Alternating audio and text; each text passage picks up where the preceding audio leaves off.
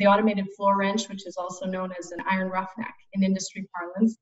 And that is effectively a huge wrench, you know, literally just a huge wrench. So each of those 30-foot strings of pipe have threading at each end of them. And as you're going into the hole to drill or pulling out of the hole once you're finished, you connect and disconnect each of those 30-foot strings of pipe. And the tool that we designed that we call the Bulldog, we have a couple different sizes of it. The Bulldog 160 is our primary tool.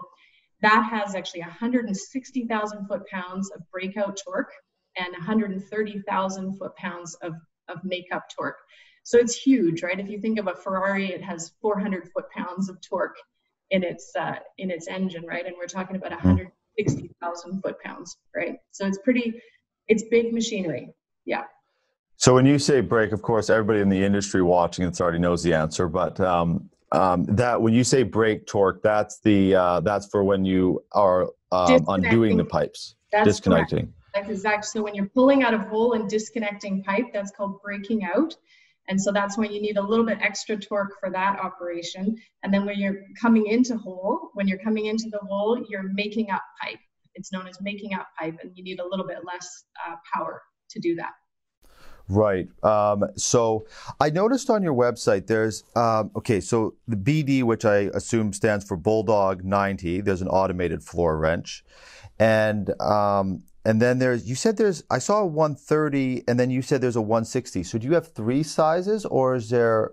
We designed a smaller one several years ago, the BD90, and we have a few of those operating in the Permian Basin in Texas.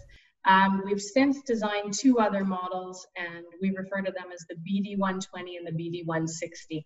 So we used to call the 160 the 130, but we now call it the 160 because industry parlance is usually you refer to it by its maximum capacity, its breakout torque. Oh, right.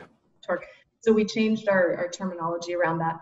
But yes, it's 160,000 foot-pounds. That's our larger model. So that unit is for offshore rigs and for sort of heavier duty applications.